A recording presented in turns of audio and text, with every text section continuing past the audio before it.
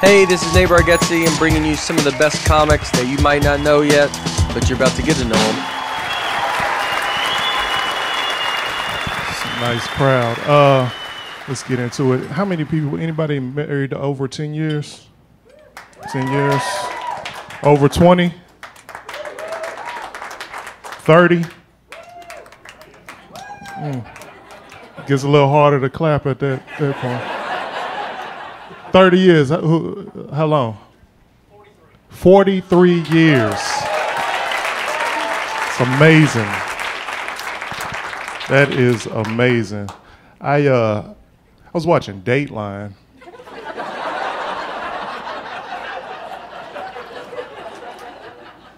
It was a couple that were happily married for 40 years. And she stabbed him in the face.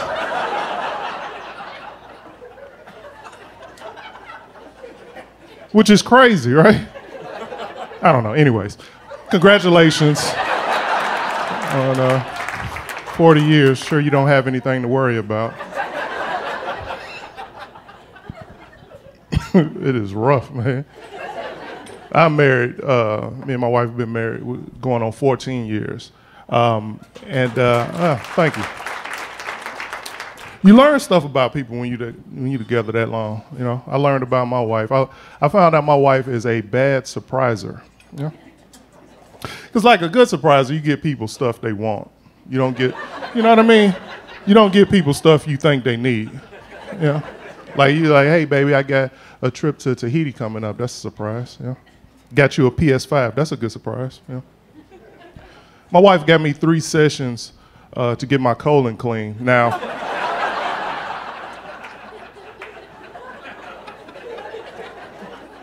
Yeah, not sure what you know about colon cleaning, but it's a lot more aggressive than it sounds. I didn't even know how they clean your colon. I thought they just gave you an IV, so I was like, oh, I don't like needles, but that's okay. Yeah.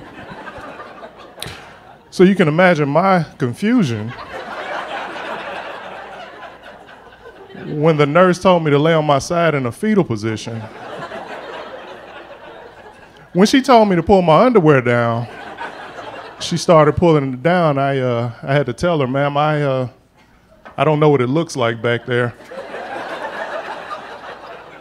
But I don't think you're gonna find a vein. I'm pretty sure.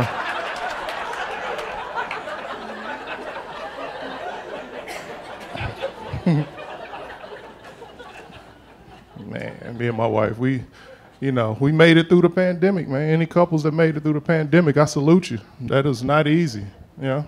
You with somebody, because remember at the beginning of the pandemic how positive we were? It was like, maybe this is God's way of saying we need to be around the people that we love. 2 hours later, I was like, I gotta get out of here. I'm about to murder somebody in here.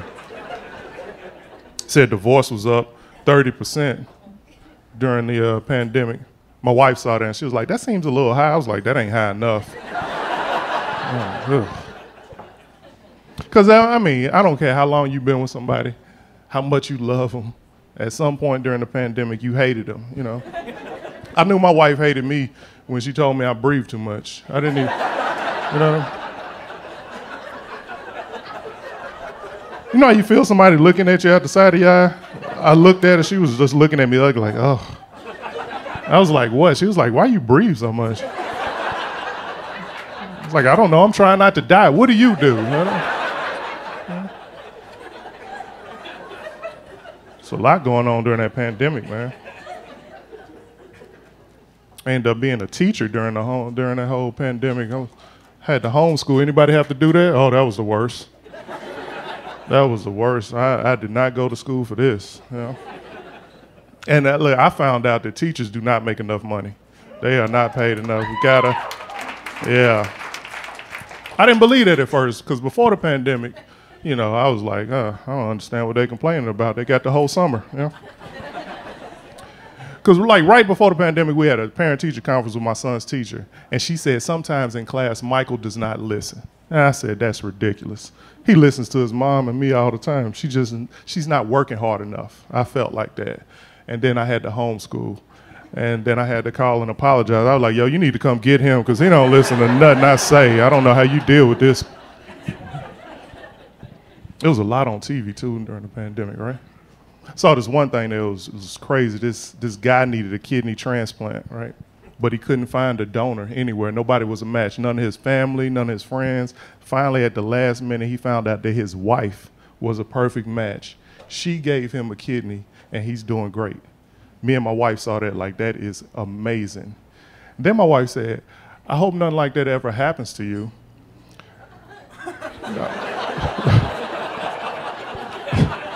No, she was cool. She was like, I hope nothing like that happens to you, but if it does, I pray that I can be the one to give you a kidney. I know, I was like, that's sweet, but I would rather die. That was our worst nightmare, fellas, to have your woman give you a vital organ. You think you gotta hear her mouth now? Let her give you a kidney.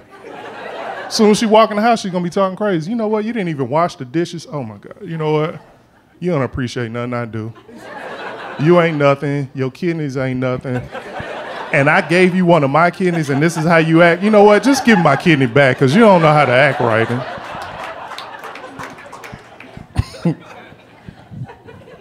We watched a lot of stuff.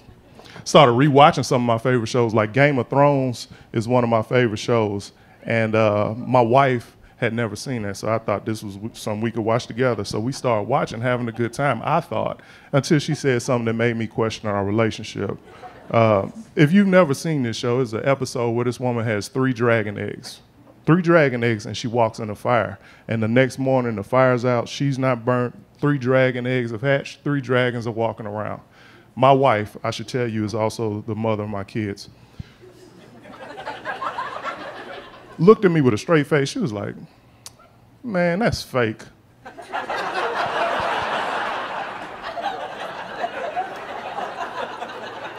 I said, what tipped you off? You know? She was serious. She was like, how is she gonna walk in a fire and not get burnt? I said, wait, hold on. That's the part that messed you up? You ain't see all these dragons flying? You need to pay attention, girl. We got kids. Huh? We got kids, man. You gotta pay attention to that. We got 2. We got a 12-year-old son and a 9-year-old daughter. They're in school, and I'm gonna be honest, with them being in school, makes me a little nervous. I hated school because I got picked on a lot when I was in school. I don't want my kids dealing with that. You know, I was an awkward-looking kid coming up, just so you know. It was like real skinny. I had these real thick glasses. I used to hear I was ugly constantly. You know. 7th grade was the absolute worst. No, this is the worst. I actually heard this. I heard, you know, if you wasn't so skinny and if you didn't have those glasses on, if you wasn't so ugly, you could be my boyfriend. Yeah, that's messed up. Okay, appreciate it. It's like, I'm gonna laugh at this trauma. Huh? That still bothers me to this day, man. It does, man. I'm gonna tell you why it still bothers me, all right? It's because the dude that said it to me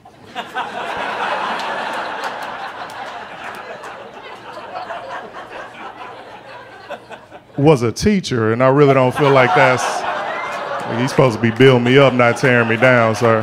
Hey, thank y'all so much. I'm Mike James.